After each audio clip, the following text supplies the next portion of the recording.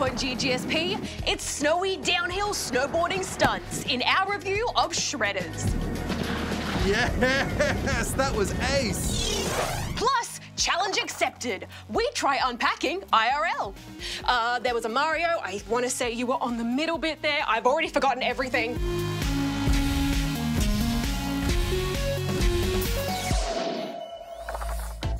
Welcome to GGSP. I'm Jem. And I'm Jax, doing my best Rad impression. Aw, you're great just as you are, Jax. Could do with some more colourful hair, but I think I've got that covered. Anyway, I'm super excited to see what you think of Shredders this week. Yeah, it gave me some old school N64 vibes, actually, but we should save that for the review.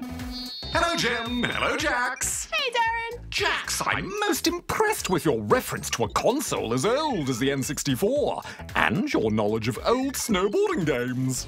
I'm assuming you were referring to the classic that was 1080 snowboarding, which originally came out in 1998. You did it! Even though it was a sports game, it was produced by Mario and Zelda creator Shigeru Miyamoto. Oh, that's cool. I didn't know that. Thanks, Darren. You're welcome. All right, Jax, I think it's time for some gaming news. Time to scoop. Hey everyone, welcome to the Weekly Gaming Scoop. What is the big story this week, Jax? Oh, well, I'm glad you asked, but to answer your question, I have to put this on. Oh dear. It's all about VR. Meta, the company that owns the Meta Quest VR headset, held a gaming showcase, revealing all new VR games coming out soon. The most sus announcement of them all was Among Us VR. We saw some gameplay footage, allowing you to walk around the spaceship and vent in 3D, all while accusing your fellow crewmates with floaty hands and running around like a chook. And speaking of VR breakthroughs, this year's official Formula 1 game was announced with VR support. The addition of VR to the F1 racing series marks one of the biggest gameplay changes in over a decade, but it doesn't stop there. This year, lots of new gameplay options are being added, such as sprint races, pit stops, and improved AI drivers that adapt to how well you're racing. I, for one, am very excited to see VR features in an official racing game. I want to feel the speed, the wind in my hair, the wheel in my hands, the lights in my eyeballs. It's especially cool as this year's game is set to have maps from around Australia. Very cool indeed. Now, let us talk about world records and Lego. Lego Star Wars The Skywalker Saga has sold over 3.2 million units in its first 2 weeks. According to Warner Brothers, the makers of the game, it broke all the records for the biggest game launch in the series. But it does beg the question, which game held the world record before Star Wars? I like to think it was Guinness World Records, the video game, released for Wii in 2008. That is highly unlikely. Hey, AI bot. Yes, Jax? I have something for you. When humans are born on planet Earth, we issue them something known as a birth certificate. It's on this piece of paper that we also give them their name. Is this... do you mean... Jax, if this is a joke... It's not, I promise. Welcome to the team, Amazing Artificially Intelligent Scoop Assistant, or ISA for short. I love it! ISA. It does feel very me, doesn't it? A huge thank you to GGSP Ariana for sending in such a fitting and creative name. Yes, thank you, Ariana. And on that, we've covered all the news for this week. Are you ready? Jax out. ISA out. Oh, it does feel good to have an outro. ISA out. ISA out. ISA out. ISA out. ISA out. All right, it's time for another challenge, you two. Do you remember the game Unpacking? Of course I do. That beautiful Aussie-made puzzler was one of my favourite games to come out last year. And it's been winning a bunch of awards and stuff, too. Glad to hear it! Because I thought I'd see how you two fare in a bit of an IRL unpacking challenge. Why do we get the feeling this challenge won't be anywhere near as chill as actually playing Unpacking?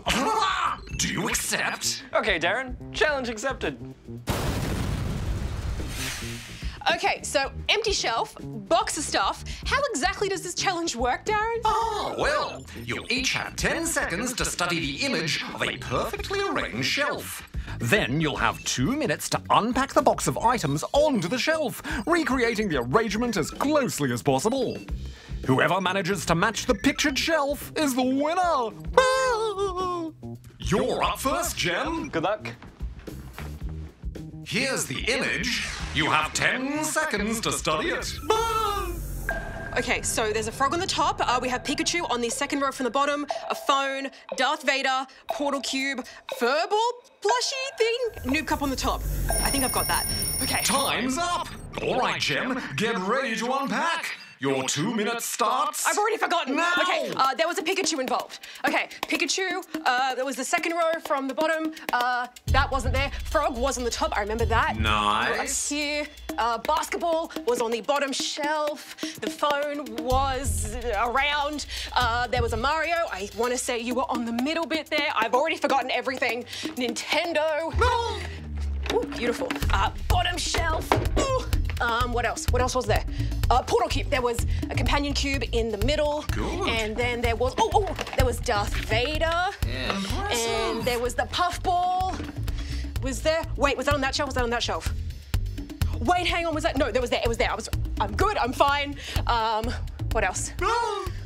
What else was there? There was, the phone. The phone was here. And there was the noob cup. The noob cup. Where's the noob cup? Here. Oh, beautiful. Never want to see you again. Go up there. There are 2 whole shelves. I don't remember what went on it. Oh no. Was there? I feel like I would have seen you. Was there a Yoshi? Was a Yoshi involved? I'm gonna put that there for decoration. What else was there? I don't remember. There were 2 whole shelves. What was next to the Pikachu? It was. So close. Oh, okay. Okay, that was there. Okay, we're 1 shelf up, so boom, boom, boom. Okay, that makes more sense. Woo. Okay, so I just need to work out what 2 things were there. What was there? This is so much easier in the game. 10, 9, 8, 7. I feel like I definitely would have seen 6, this. 5, 4, 3, 2, Help me, help. 1. Time's up. Oh, well done, Gem. Thanks, Darren. I think I did okay. I started off pretty strong, and then around the middle, I got a bit lost. But I think these 2 top shelves are definitely right. Below that, that's anyone's guess. Before we judge how you went, please clear the shelf and send Jax in for his turn. Will do. Okay. And done. Jax, good luck. Welcome, Jax. Here is the image. You have but 10 seconds to study it. Oh, okay. Oh, goodness. Okay. Oh, there's a Puffle. Okay, and we've got Pikachu, Mario. Okay. I don't know what's in the back and what's on the actual shelf. Okay, I think I'm gonna forget all of this. Okay, Darth, Cube, Puffle. At least I've got that. That's time. Okay. That was 10 seconds. Okay, Jax. Time to unpack. Your 2 minutes begins now. Okay, Puffle. This is it. This is the first thing I remember. Everything will be in relation to the Puffle. I've forgotten what shelf the Puffle was on. Middle. Okay. All right, and then we have the cube. Yes, the cube. And there should be a Darth. Impressive. Yep. There's a basketball. There's Darth. Sits there. I forgot what the ball was. I think relation to Puffle. It's very orange. I feel like set dressing maybe there. Okay. And okay. The ball where he lives with Pikachu now. Wow. I don't have time. Put that there. And I'll put the cube guy here. That looks nice. And I can't believe I've already forgotten. High score was on the top, I think. Yeah, it was like that. Jax, yes. what are you doing? Amazing. And there was the phone. Phone was, where was the phone? The phone is here, I think. Jax! Okay, no, the phone is on top of the high score book, up the top. That's staying. Good. Oh, we have this dude. I forgot his name. Donkey Kong. Right there. I just forgot. Noob Cup. Ooh. Noob Cup was almost bottom, I think. I wonder how much time I have. I should just get everything from here. This guy was on top. He lived. What are you doing? This goes here now. Oh, I'll pick him up. You live here, sir. Up the top. There's a rabbit. I don't think there's a rabbit. There's pineapple. Noob Cup. Noob Cup was, I want to say there. Mario on top of the Yes. Yeah, it's like a Mario shelf. That makes sense. That's not right. I don't think... There's a lot of red herrings in here. I don't remember any of this. 10, 9, 8, Yoshi. 7, Probably 6, wasn't a Yoshi, but I'll put it on because I love Yoshi. 4, I forgot what was on the 3, bottom. 2, 1. Let's put... Time's up, Jax. Well done. I forgot everything. Hey, well done. That was a tough one. Yeah. Okay, time for the judging. First up, Gem. I feel like I did pretty well. I got the basic outline of the shelf, top, kind of iffy on the bottom, everything in the middle. It was kind of there, kind of not, but I think I did okay. A reasonable effort. Now, let's see how you did, Jax. Well, I think I only got this middle shelf. I was definitely thrown off by all the random objects in the box that wasn't even on the shelf. But at least I got Yoshi. The verdict is in, and the winner is Gem. Thank you, Mum, for giving me a passable memory. Oh, congrats, Gem. That makes perfect sense. But come on, let's go do SSP. Let's do it. Isn't someone going to pack all this stuff up? Hello? Okie dokie, Jax, are you ready to tackle a fresh bunch of Ask SP questions? I sure am, Gem. There's no actual tackling, though, is there? I didn't bring, like, a helmet or, like, elbow pads or... Oh, no, don't worry. The tackling is purely metaphorical. So let's jump in with this first video from Jordan. Jumping's metaphorical, too. So. Hi GGSP, I'm Jordan and I have 2 questions for you today. 1. Is there any grid racing games that I can download on the Switch for free? 2. How can I get Microsoft Flight Simulator without buying Xbox Game Pass, or where can I buy a copy of Microsoft Flight Simulator for PC? Darren, could you please do these? Oh! Gormless. The goggles do nothing. Blah. Delicious. Thanks, Jordan. In answer to your first question about whether there are any grid racing games available on Switch for free, well, as far as I know, Grid Autosport is the only game in the Grid series that's currently available on Switch, and it is not available for free, unfortunately. The most recent installment in the series, Grid Legends, isn't available on Switch at the moment. Although I guess maybe there's a chance it will come to Switch eventually. If it does, though, I doubt it'll be free either. But if you like racing games, you could always give something like Asphalt 9 Legends a go. It's free to play, and I don't think you need Switch Online subscription for online multiplayer, which is cool. Just keep an eye out for those pesky microtransactions. Pesky indeed. As for how to get Microsoft Flight Simulator without Game Pass, well, I assume you can, but let's check in with Darren real quick. Greetings, Darren speaking. Hey Darren, Jem and Jax here at the Ask SP desk. We have a question here about whether you can get Microsoft Flight Sim on PC without Game Pass. Affirmative! The game should be available to purchase and download independently of Game Pass through a few digital stores. In the Microsoft Store, once you've searched for the game title, you should see the option to get the game by itself right next to the Game Pass option. It's also available through Steam, so you could look for it there if you prefer. Keep in mind you'll likely need an account for whichever platform you want to go through if you don't already. And of course, make sure your grown-ups are always across everything before you even think about making any purchases or signing up for accounts or anything. Indeed, Jax. Also, if you intend to play on PC, it's a good idea to check that your PC has all the required specs to run the game. So keep an eye out for that info on those store pages, or in the Flight Simulator FAQ, before you plan your takeoff. Oh, thanks, Darren. I bet you have all the recommended specs to run Microsoft Flight Sim, don't you? Oh, affirmative. And I do love to take flight and see sights. Come fly with me, let's fly, let's fly. What a lovely away. singing voice you have there, Darren. Encourage him. Why, thank you, Jax. 'Cause I'm leaving on a jet plane. Okay, that's enough now. Thanks, Darren. Oh no, you're breaking up. Gotta go. Bye. Okay, well, let's have another video. And this one comes from Nash. Hi GGSP, can you build a house on a cloud on Minecraft? Thanks, Nash. If you're wondering if you can build a house on a cloud in Minecraft, well, I don't think you can actually build anything on the existing clouds that fill the skies of a vanilla Minecraft world.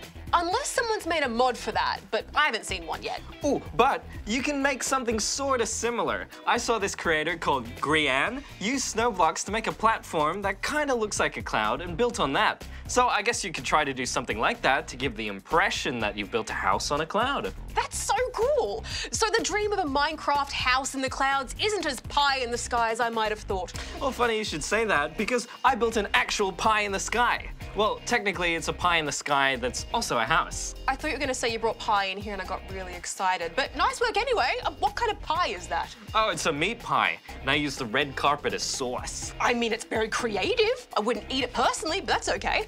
Now, let's have one more video, and this one comes to us from Lena. Hi GGSP, I'm one of your biggest fans and I have one question to ask you today. 1. How do I cook in Animal Crossing New Horizons? Thank you, bye. Aw, thanks, Lena. Now, of course, the ability to cook in Animal Crossing New Horizons was another thing added in the free 2.0 update. So if you want to start working that spicy culinary magic, you will need to make sure that your game has been updated to at least this version. That is correct. Then you'll need the Be a Chef DIY Recipes Plus app upgrade. You can get this via the Nook Stop terminal in Resident Services in exchange for 2,000 Nook miles. This will unlock cooking as well as add a bunch of recipes for things you can make to the DIY Recipes app in your Nook phone. To actually cook something, you'll need a compatible kitchen furniture item, like a stonework kitchen or a system kitchen, for example. You'll also need the ingredients listed on the recipe. So it kind of works like crafting, except using kitchen furniture instead of a DIY bench. Exactly. You'll notice some of the cooking recipes might include ingredients you are already familiar with. But since the 2.0 update, there are some new things like tomatoes, carrots, wheat, and sugarcane. To grow some of your own produce like this for use in cooking, you might want to get some produce starts from Leaf, or look for some on an island if you go on one of Cap'n's boat tours. You'll also come across more cooking recipes as you play, whether you find them, buy them, or receive them as gifts. Cooking really adds a whole other dimension to Animal Crossing. A delicious, delicious dimension. And on that note, that's all the Ask SP time we have for this week. If you have a question for us, go here to send it in. Remember that video questions we feature on the show earn you some delicious GGSP lootables. Deliciousness is the fifth dimension, you know. Oh, there's a fifth dimension? Oh, at least. All right, the sun is shining. Let's stack some clips.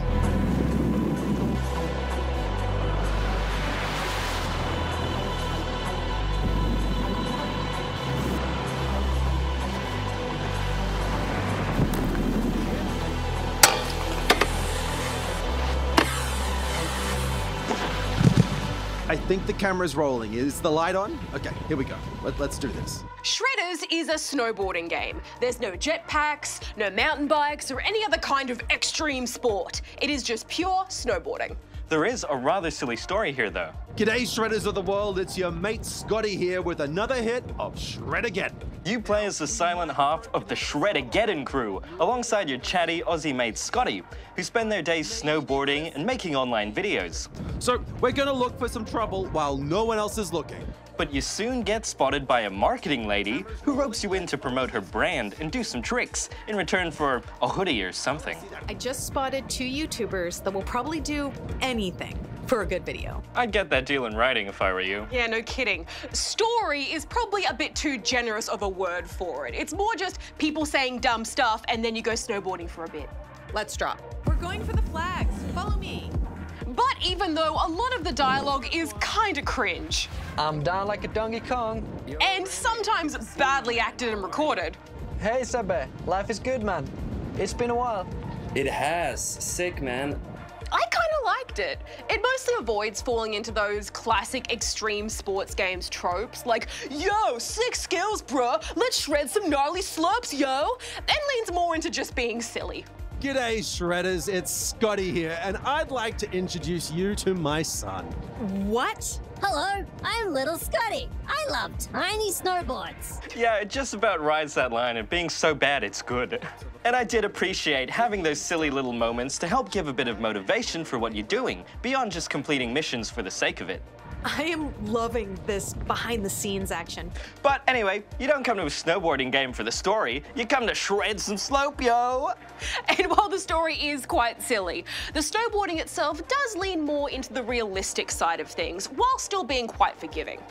Your character has a good sense of weight and momentum that can really sell the look and feel of actual snowboarding. Sometimes the physics and animations can be a little wonky though.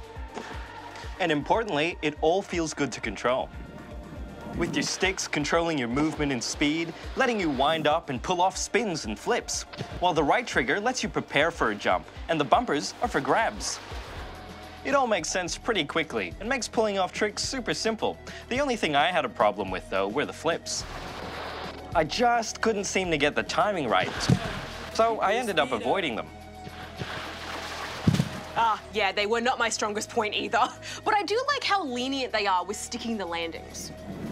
Basically, as long as you don't totally mess it up and face plant or completely catch an edge, you can keep going. It's less about precision and more about trying to find those good lines and setting yourself up for the best trick. Missions are nice and short too, with some simple goals like doing a certain kind of trick or just following someone. They may be a bit too simple and easy, but they do give you some optional goals you can try and hit, which help give an extra bit of challenge. There's also the very handy reshred option, which lets you basically rewind things back a chunk. So if you mess up, you can use it as many times as you need and just try again. And if you want to restart an entire run, you can retry instantly with no loading. Of course, you can just shred down the mountain and explore at your own pace if you want. Have fun, enjoy the ride. And I loved how you can even call in a snowmobile to pull you around and take you wherever you want to go. Or to get around even quicker, you can go into drone mode, fly wherever and just go from there. There are a few different mountains to explore too, although you do have to push through the missions to unlock them all.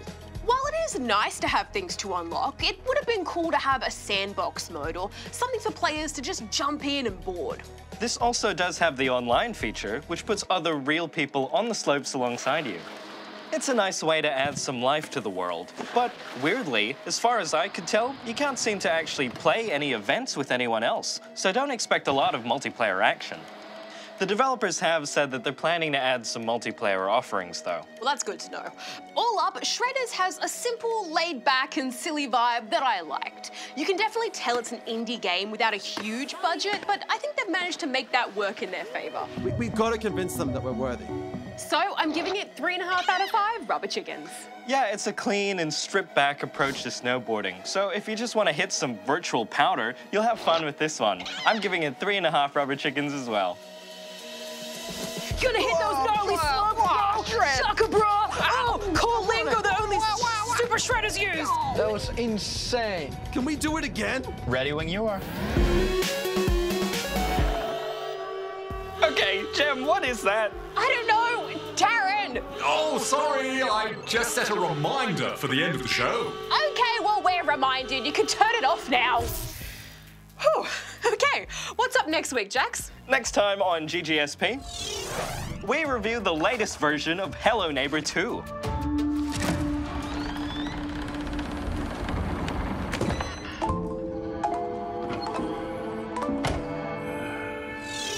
Marvelous! Shall I set an alarm for that one too? No! Thanks, Darren, we're good here. We are so good. But thank you, though. Until next time, be nice, have fun, and keep gaming. Jem out. Jax out. Darren out.